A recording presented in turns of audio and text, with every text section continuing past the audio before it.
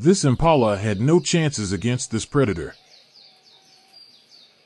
There's a lot of gruesome things that go on in the nature, but this was definitely one of them. In this video, we see a big cat sitting in the woods hiding, stalking his prey. But as we know with big cats, majority of the time they have to hide to catch their prey. This big cat ended up finding its prey and it definitely sprung out right into action.